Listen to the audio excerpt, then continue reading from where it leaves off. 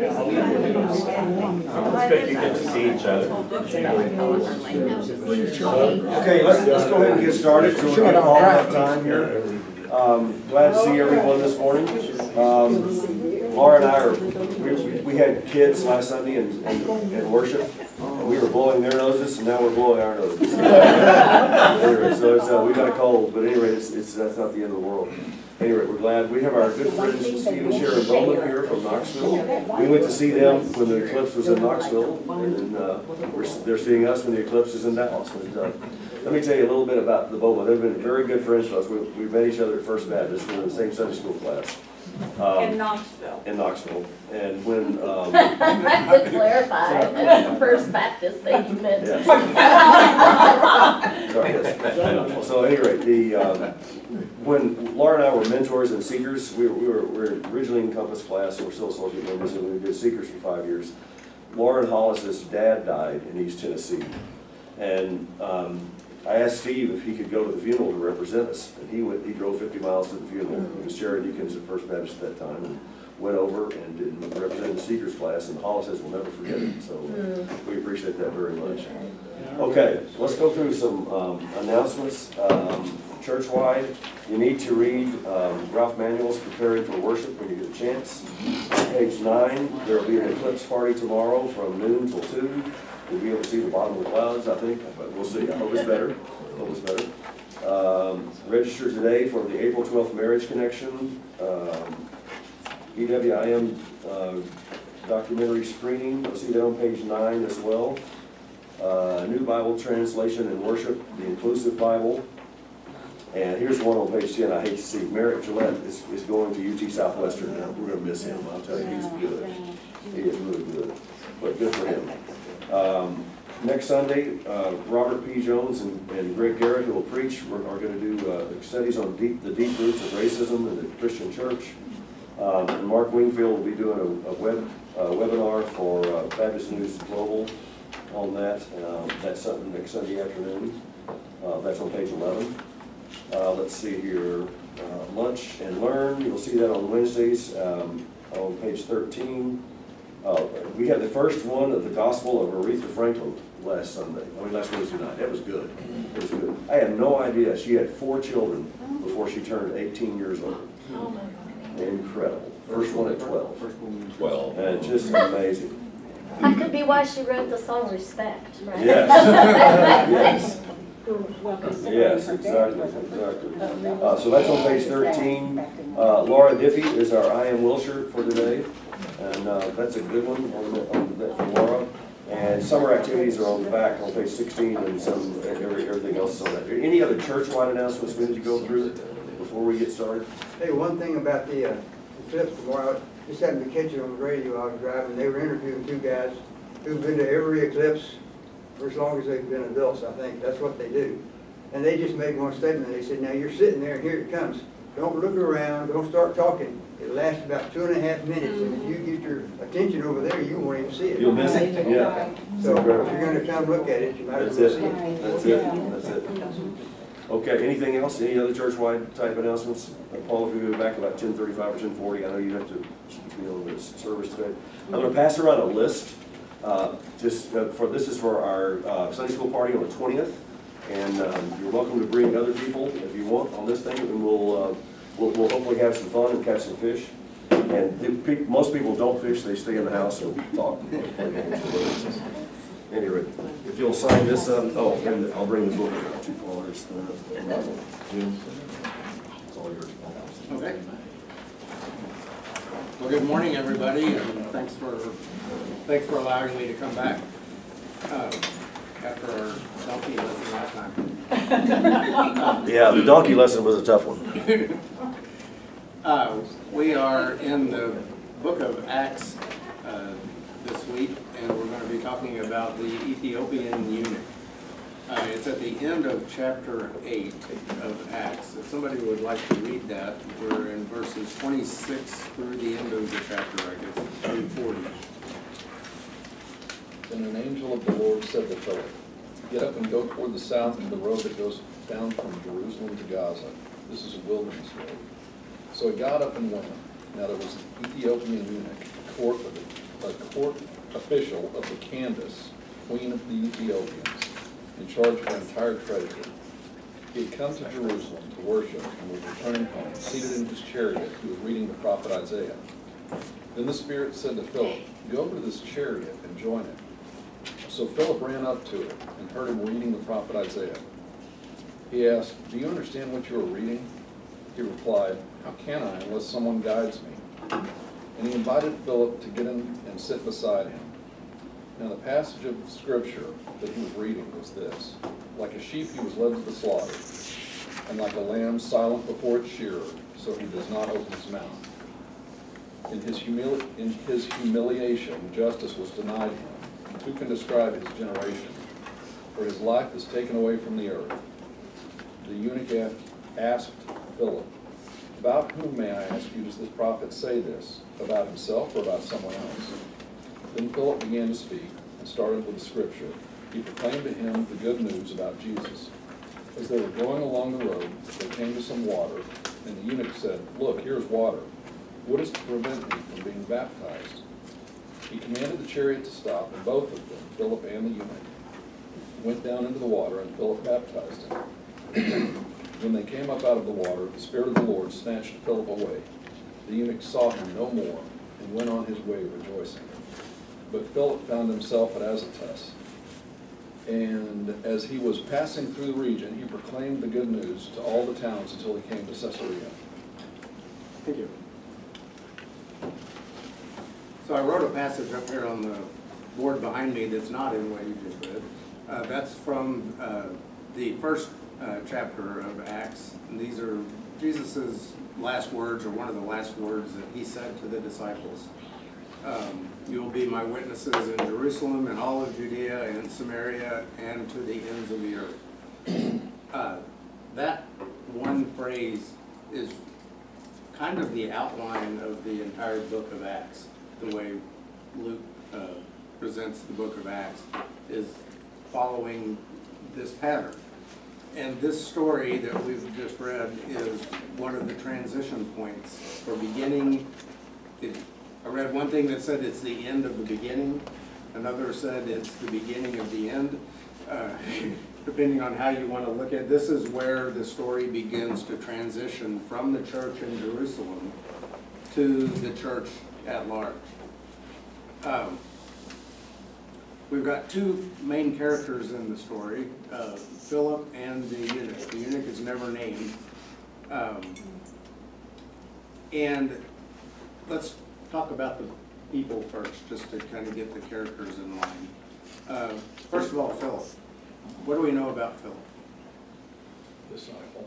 He's one of the disciples, one of the deacons that was appointed at just about 2 chapters ago, when all the apostles got together and said, we're being overwhelmed with all of the duties that we have to do, and they asked the disciples, I guess, to appoint 7 people to be deacons, with the role to serve the widows and orphans and to help out, so the apostles could focus on preaching, teaching, evangelizing. And 2 of the people that we kind of follow of those, they named all 7 of them, but the 2 biggies are Stephen and Philip. And Stephen, just right after he gets named, ends up getting stoned. And this story is happening pretty quickly after the stoning of Stephen, and we're now following Philip. Was Philip the one that Jesus called the son of encouragement? I don't. That's Barnabas. Yeah, Barnabas. Philip was not one of the 12. Oh, okay. He was appointed later when after Jesus' death, they appointed these 7 deacons to help out the. Oh, yeah. Well, they were down to 11 because they lost Judas, and then they appointed a replacement for Judas, and then in addition to that, they got these 7 people, of which Philip and Stephen are 2 of them. But it's interesting that they were appointed for a distinct job. They were to care for the widows and orphans. But we almost immediately see Stephen doing signs and wonders and healings, gets crossways with some of the temple higher-ups. Looks like he was falsely accused and stoned to death. And now we've got Philip, who also appears to be out preaching. He's gone to Samaria. It's like he leaves Jerusalem. There's kind of an exodus out of Jerusalem after the stoning of Stephen. This is before the conversion of Paul. So he's still Saul, and he's still persecuting Christians in Jerusalem. And after the stoning of Stephen, they're saying, you know, this seems like they're pretty serious about this. And they kind of scatter a little bit, and Philip ends up in Samaria. We don't really know why he went to Samaria. But Philip is in Samaria, and apparently having quite a bit of success. What I wonder about is we've got Stephen was preaching, healing, doing signs and wonders, gets stoned to death. Philip is off in Samaria, preaching, evangelizing very successfully. I just kind of wonder who's taking care of the widows. They appointed these 7 people to do that, but it seems like they're going well beyond what they were appointed to do, which is something I think we should think about. But the stories that we get from them are not about the caring of the widows and the orphans. It's they've moved well beyond that. And Philip is in Samaria, having a very successful evangelizing mission trip, whatever you want to call it. And the Spirit appears to him and tells him to leave Samaria, go south out of Jerusalem on a desert road after one guy. And this one guy isn't even Jewish. He's not Israeli. He's an Ethiopian. He's a eunuch. The fact that he is a eunuch is mentioned 7 times in the 14 verses you just read. Repetition is usually an indication that this is something we're supposed to pay attention to. So we have this eunuch, foreigner, non-Jewish, and the Spirit is sending Philip after this one person, abandoning a fairly successful mission opportunity to do this. So if we look at our quote up here from chapter 1, we've got, they started in Jerusalem, they kind of got kicked out of Jerusalem. All of Judea is the country that surrounds Jerusalem. To Samaria, Philip ends up in Samaria. All we're left with is the ends of the earth. And the Ethiopian eunuch, Ethiopia is not the country that we think of today, although it's in roughly that same area. It's a region that was actually quite a bit larger than what the country of Ethiopia is. Probably encompassed some of what is Sudan today, but it's an area south of Egypt in Africa. If I were to reference somebody going to Timbuktu today, does anybody even know where that is? The ends of the earth. Like Morocco or something. It just means someplace a long way away. Yeah. And it's actually in Africa somewhere. I'm not sure. So I think of Morocco or something. Yeah, it's somewhere in that. It's more in the western side of the continent. But anyway, point is, it's a long way away. And remember Luke is writing the book of Acts. He's addressing it to Greek people. And he's writing this in probably around the 90s. So the church is somewhat established by this point, but he's writing the history of how did we get from where we were with the crucifixion of Christ to where we are today. So the story is taking place, and the part that we're talking about here is, like I said, before the conversion of Paul. So we're early in the process, and he's trying to explain to us how we're going to get to where to where we end up today.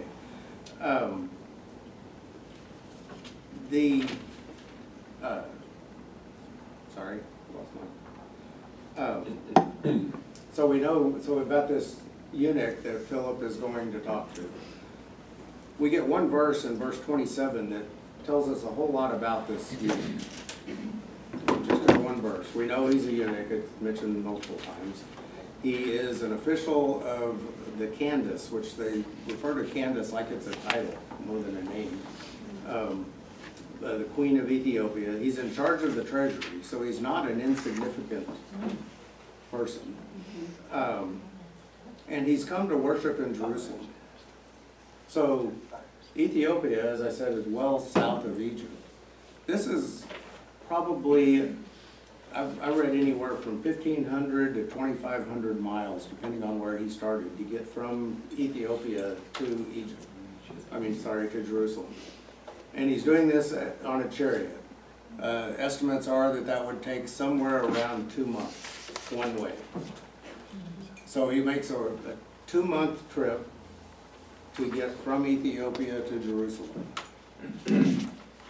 As a eunuch, he's not even allowed in the temple. And we don't know how long he spends in Jerusalem. And now he's on his way back. So he's on this 2-month journey on the way back. He's reading a scroll of Isaiah. An actual written scroll would have been very rare, very expensive. So this person obviously has some means. He's got the money to have the scroll. He has the flexibility to take at least 4 months off of his, what seems like a fairly important job, to make this trip. He clearly has some sort of relationship with God, although he's not Jewish, in order to make this sort of commitment. I'm going to spend the money, I'm going to get this scroll, I'm going to take months off and leave and go on this incredible journey, which I can't even conceive of it. And so he's, like I said, he's a person of means of some sort, and is on this trip, and Philip is sent to talk to him.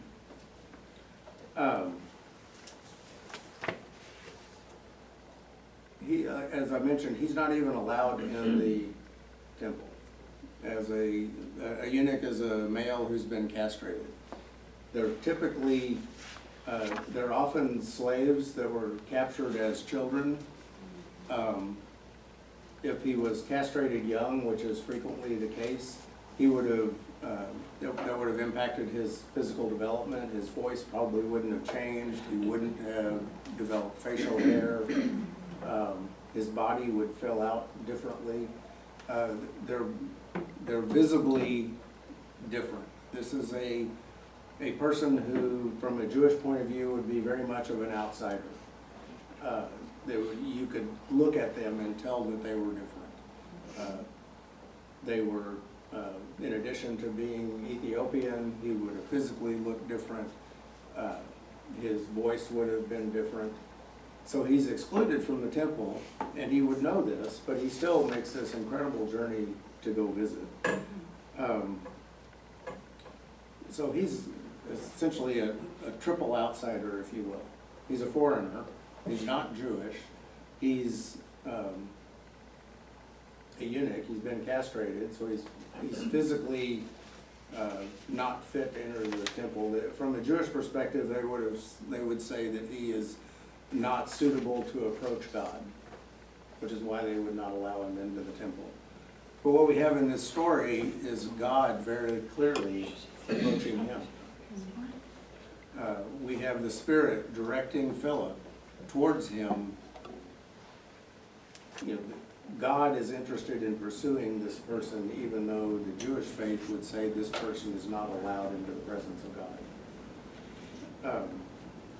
Which is there's a whole lot of different things we can start to unwind in this story, but that's one of them, is this idea of the idea of outsiders is a theme that runs throughout Luke and Acts. It's an important theme to the author. We have the story of the prodigal son, the Good Samaritan, are all in the book of Luke. We have the story of Christ saying that prophets are not welcome in their hometown.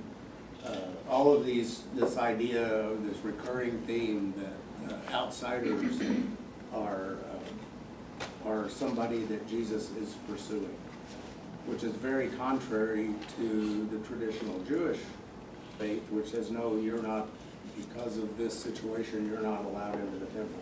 We've had stories of other beggars where one of the apostles would approach a cripple laying at the gate of the temple. They're laying at the gate of the temple because they're not allowed inside. They're excluded. And when they're healed, they're now welcomed back into the community. But until that point, they are excluded from the community. So this idea that Christ is dealing with these traditionally unclean people, and we're now seeing in Acts that this behavior is continuing, not through the apostles, what they used, the former 12, it's now expanded to these deacons, and we see the Holy Spirit getting involved at this one, so that it's clear that this story is going beyond what a traditional Jewish exclusion would be. Excuse me. While he's talking to him, the scripture that he reads, that he is reading, is from the book of Isaiah. And in my Bible, it's kind of inset a little bit, so you can tell which pieces are out of Isaiah. And the eunuch asked Philip probably the key question in the whole phrase. Who's he talking about? Is he talking about himself, or is he talking about somebody else? Excuse me. I think I'm getting your cold, Dennis. From a Jewish perspective, the answer would be, this is Isaiah talking about himself. He's referring to himself when he talks about sheep being led to the slaughter and so on. But that's not how Philip answers the question. Philip interprets this the way we would interpret it today, is this is a scripture referring to Christ. This is a messianic prophecy. Very un-Jewish. So Philip uses this opportunity to interpret this story in a very Christian format, telling the good news to the eunuch, interpreting this in the form of a Christian message. Remember, this was written probably, Luke would have been writing the book of Acts probably around the early 90s, so very early in the life of the church. And we already have the church this early on interpreting Isaiah as a messianic prophecy. This isn't something new that the church came up with in the 1500s or something like that. Very early on, the church was reinterpreting the Jewish scriptures as prophesying the coming of the Messiah and that Christ is the fulfillment of that. Did Jesus say that to the disciples? Did he use Old Testament scripture? He did. Okay. I don't know that he ever used this one. This is from Isaiah 53, if anybody wants to read that.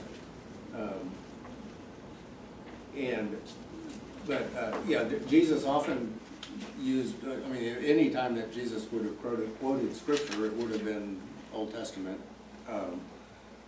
And he did on occasion, but he typically wasn't using it as a prophecy, so to speak. Was he talking about himself? Did he apply this to himself? That's a good question. Because I'm just wondering, Yeah. if they took that, does that necessarily have Yeah. to attend it? He would say things like he was the Son of Man. I don't know that he was, and he would talk about things happening in order to fulfill Scripture. So it seemed like he was moving in that direction. I don't recall him ever actually using this particular Scripture. I could be wrong. But the church by the 90s had certainly adopted that as a common interpretation of the book of Isaiah.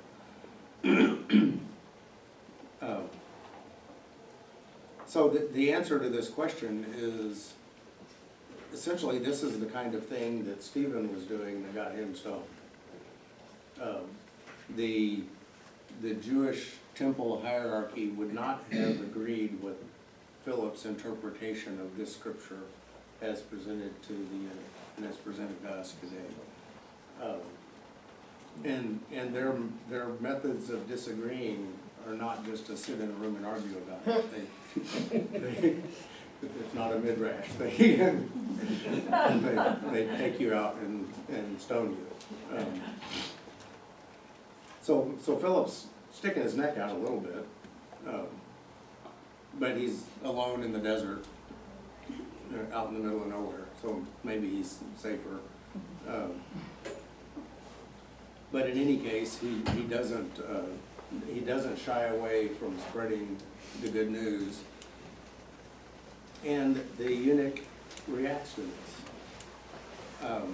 We are told at the end that Philip just literally disappears.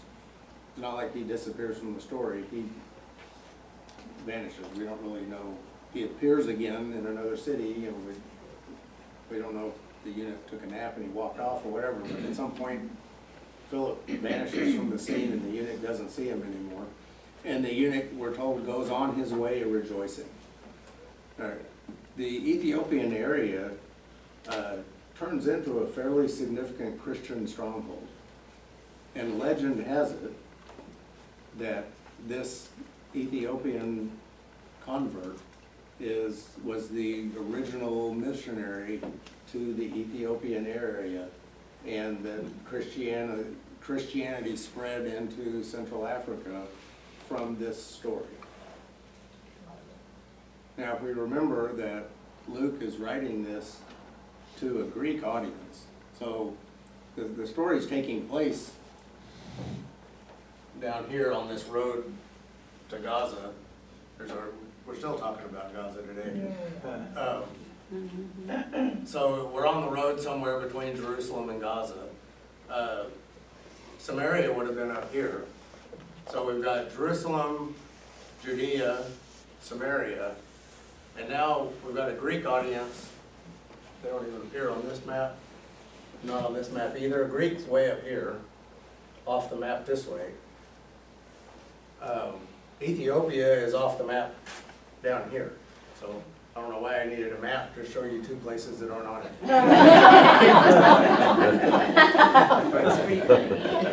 But that's where we're talking. So from a Greek audience's perspective, Ethiopia is the ends of the earth.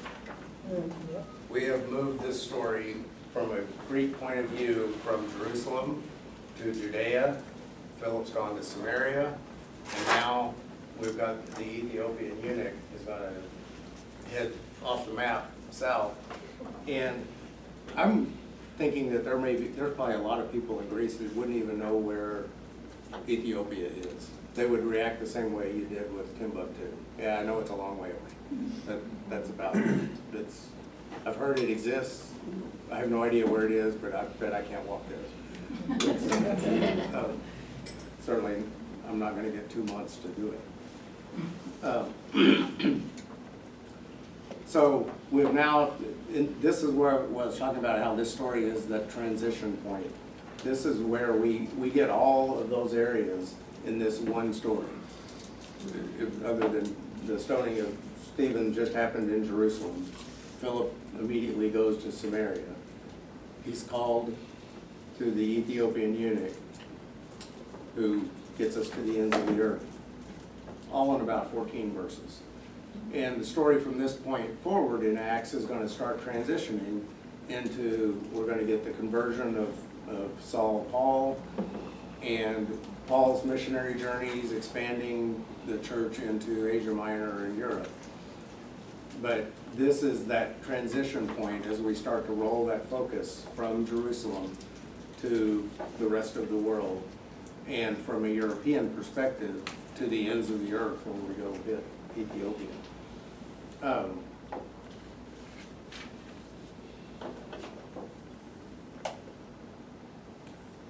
Paul, you may have said this earlier, but it was the Ethiopian eunuch, was he kind of sent to go get a scroll? I mean, I can't imagine somebody reading, it must have been reading out loud, Yeah. you know, going down the road. That's just very unusual. But We don't know. Our assumption is the stuff I've read on it is the assumption that he is a God-fearing, fairly well-off individual, and that he purchased the scrolls himself for his own use. And traditionally in the ancient world, when you read, you did read aloud. Now, it's hard to imagine, I'd get headaches reading in a car. I can't imagine reading a scroll in a chariot.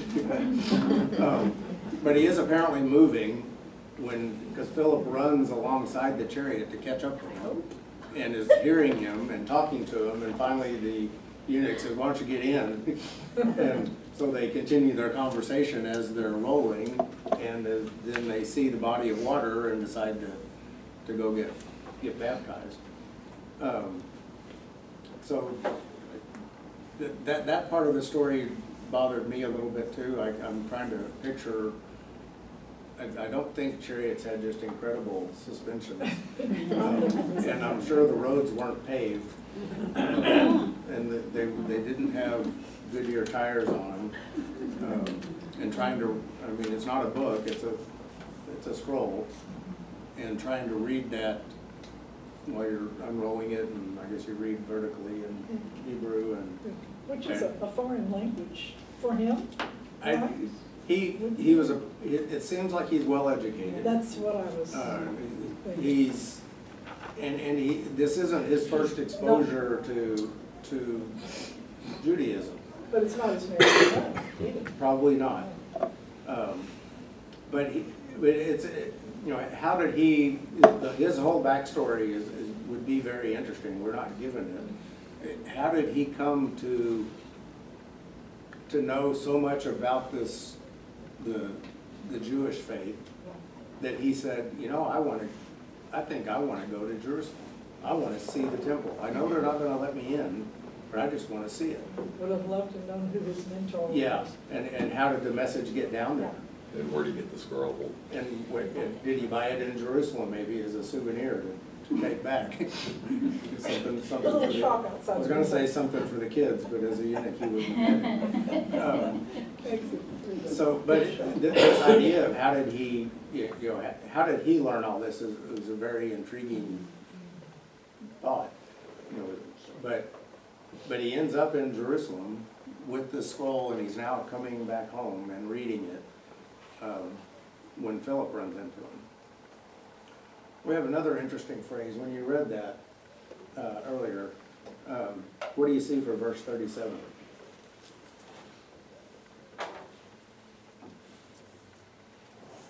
Anybody want to read verse 37? Where is it? And Philip said, "If you believe with all your heart, you may." And he answered and said, "I believe that Jesus Christ is the Son of God." So what translation do you have? This one is the New American Standard. Okay. The New American Bible has a verse 37. It's in the Most of the King James versions will have a verse. It's in our 37. footnote. It's in the Yeah. footnote, it's not in the actual meaning. So can you This is read? the New Revised Standard. Yeah, the New Revised Standard doesn't have it. The New Revised Standard Updated Edition doesn't have it. I have an old Revised Standard, doesn't have it. I think the New International Version doesn't have it, but refers to it in a footnote. You know, they've always said way back when, you know, people were trying to write this, put the Bible together, Yeah, and probably a lot of them kind of like that verse. They may have added it, or they may have subtracted it, and that happened throughout. so what they believe, somebody read that, does somebody have 37 and read it? So where this occurs, in 36, the Ethiopian has just seen the body of water and says, what prevents me from being baptized?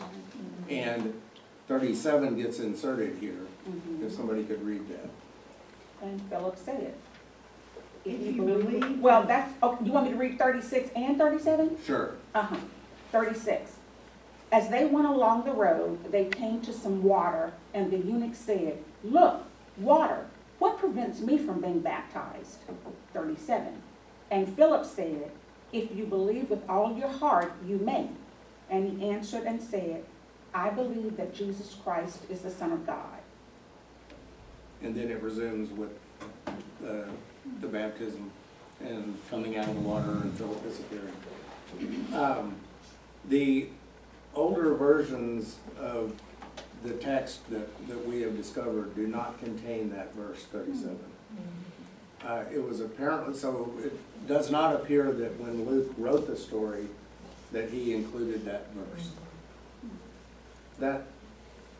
That caused some problems for the church early on, where it was determined that a confession of faith in Christ was an important part of a conversion. And there wasn't one in this story. This is a person who is told the good news, he believes, he sees the body of water, asked to be baptized. Philip has no problem going and baptizing him. And then we have the legend of what goes on with this Ethiopian. But there was never a confession of faith in the story. So sometime after Luke wrote it, it got inserted. Well, on the one hand, it doesn't purport to be a transcript of the conversation. Yes. It's pretty summary in that it says he proclaimed to him the good news about Jesus. I suspect that was more than a sentence or two. Yeah. On the other hand, it is a pretty important detail that he might have said, I believe that Jesus Christ is the Son of God. That does seem like a big missing spot. And it's, the real question is, was that an important part of the conversion process that early in the church? And we don't know the answer. Like I said, this was probably, Luke would have been writing this in the 90s. That verse was probably added in the early hundreds. So 20 to 30 years after Luke wrote it, so it did happen early. They have early text. We don't have the original text of anything written in the Bible. They have manuscripts that have been copied and over again, and they can date those. So they have some that go back pretty far, and they can tell which ones came first. They can age them. And the oldest ones do not include this, but later ones do. So when they wrote the New Revised Standard Version, which I have here, it's not there at all. It probably has a footnote. At the bottom. Sometimes there's, like mine has a 37 in brackets with no words. And then there's a footnote at the Oh, bottom. wow. Okay. Well, then it explains like going Yeah, from yeah. 36 to 38, right? Like, at least that, because we're sitting here looking at it. Yeah. It's not there. It at least had mine has the 37 shows up in the text just with no words next to it. It just, the end of 36, and it has a 37 and then 38 and goes on. I didn't even notice. Says the footnote one, It just- and then you go down and it says. Yeah, and I didn't notice it when I read it. In the original King James Version, would it be in the text? Oh, yeah. Yes, King James has it in there. And King James today, the new King James Version still has it.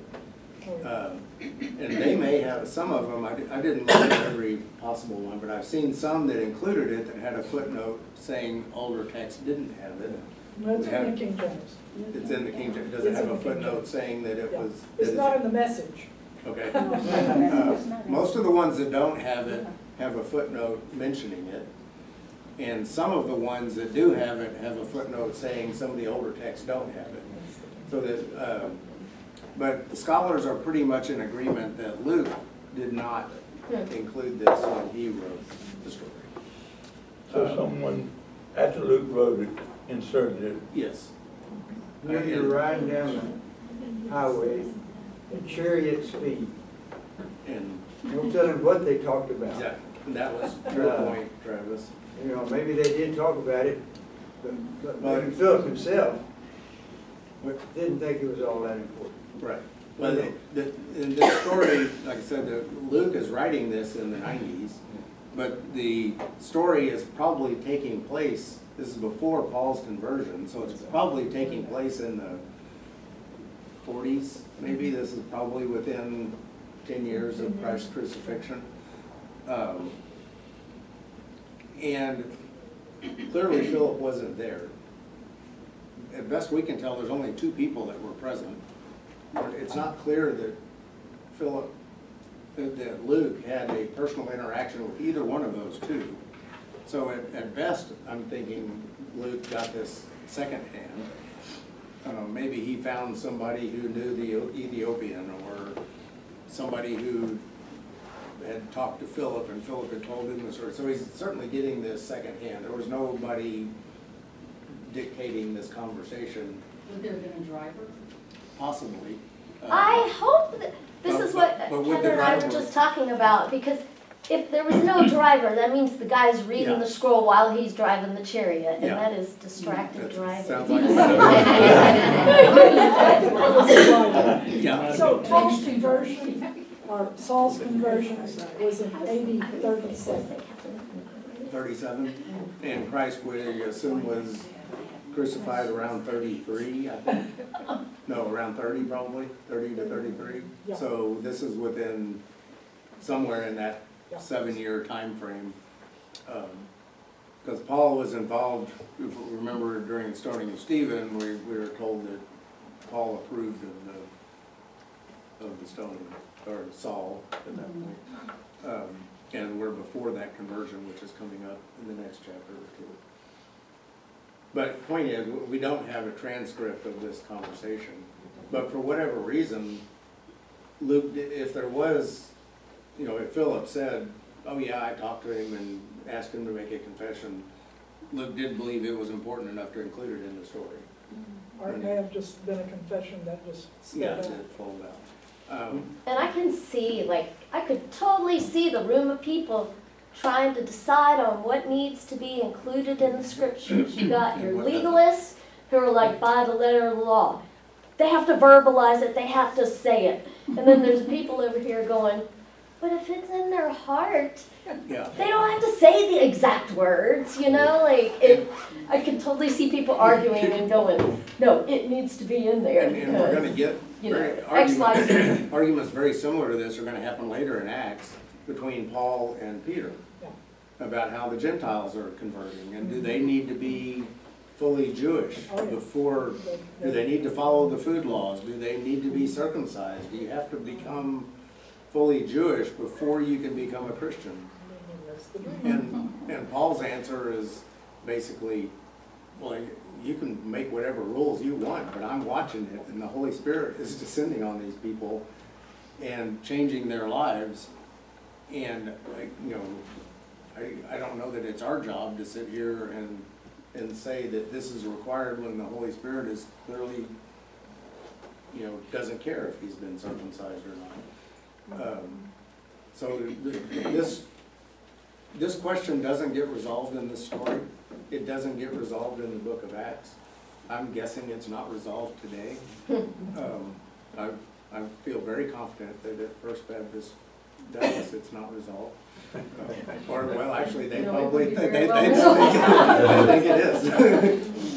This is a lot, excuse me, this is a lot like, I think anyway, of course it's not about Jesus himself, but you know, Barbara from Oklahoma, and where she grew up in the church there,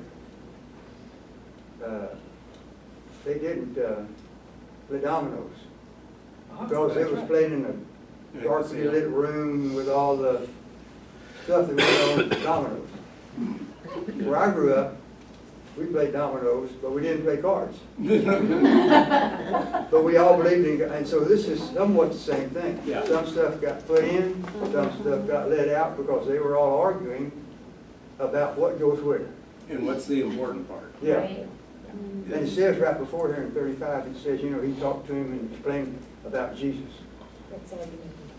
So we're coming close to our end of the time, but let me ask a few questions and see what you think. How do you feel about the Spirit calling you away from something that appears to be going really well?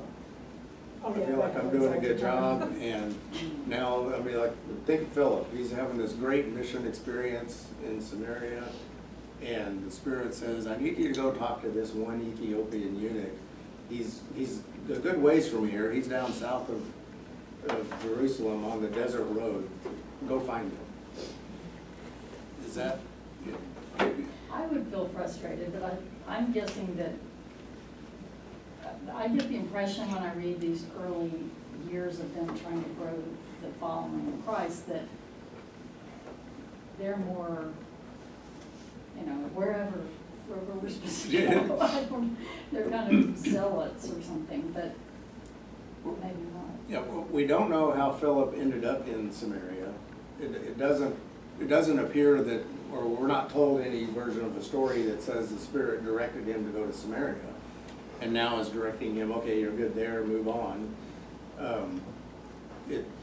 We're kind of left with the impression that maybe he went to Samaria just to get away from Jerusalem.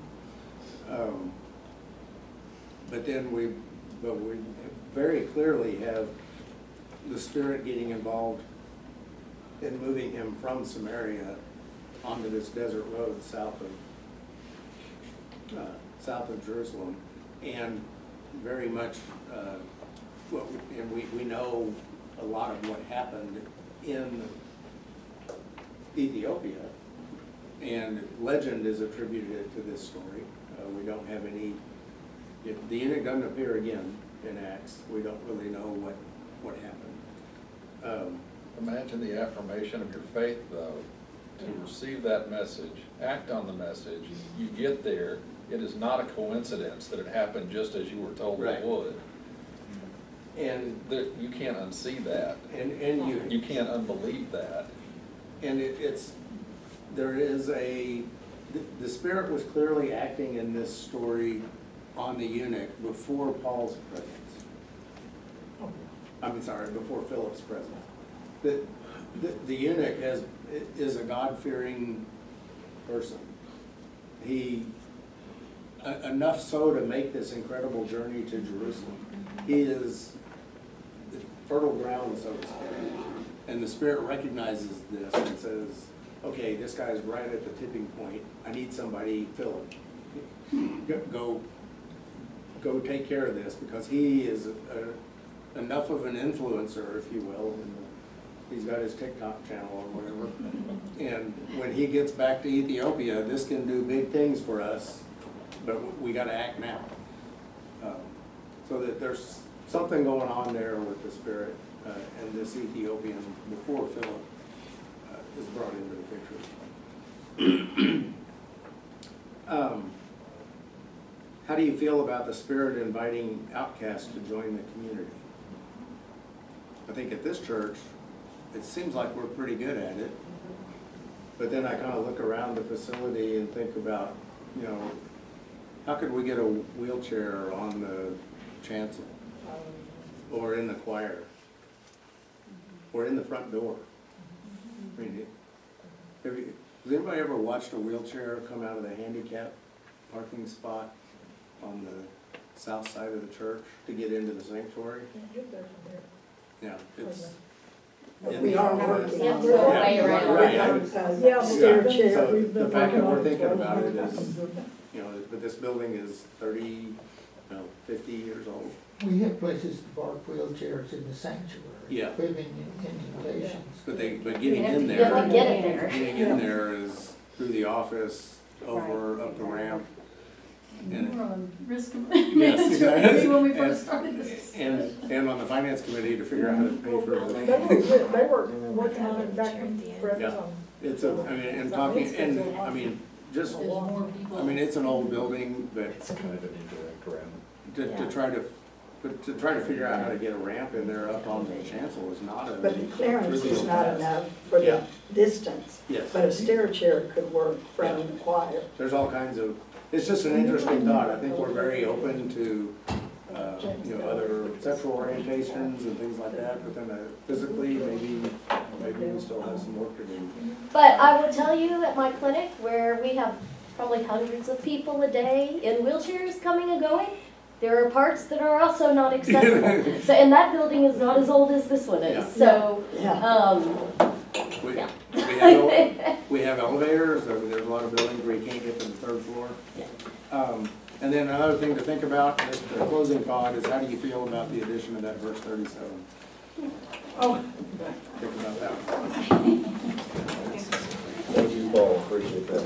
Okay, let's go through our prayer requests here. I've got a couple more to add here. With safe travel for all the Eclipse people that are here. Happy birthday to Barbara.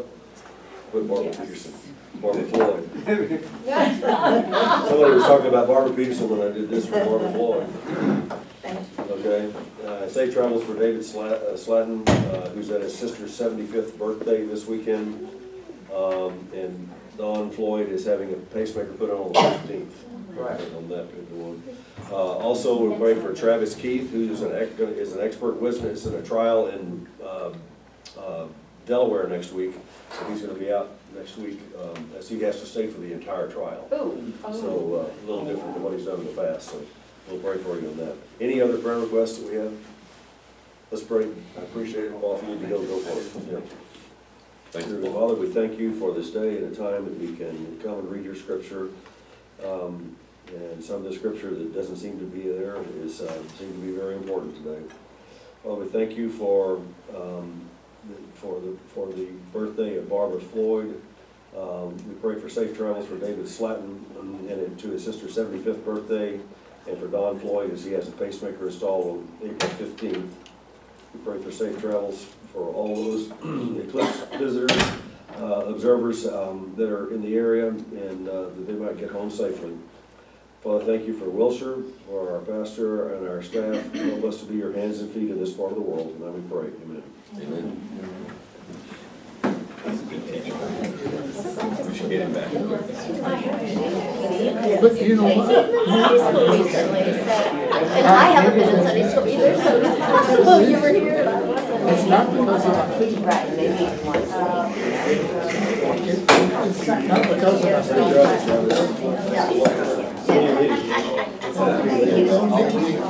mornings to come in here. I think they could have one birthday.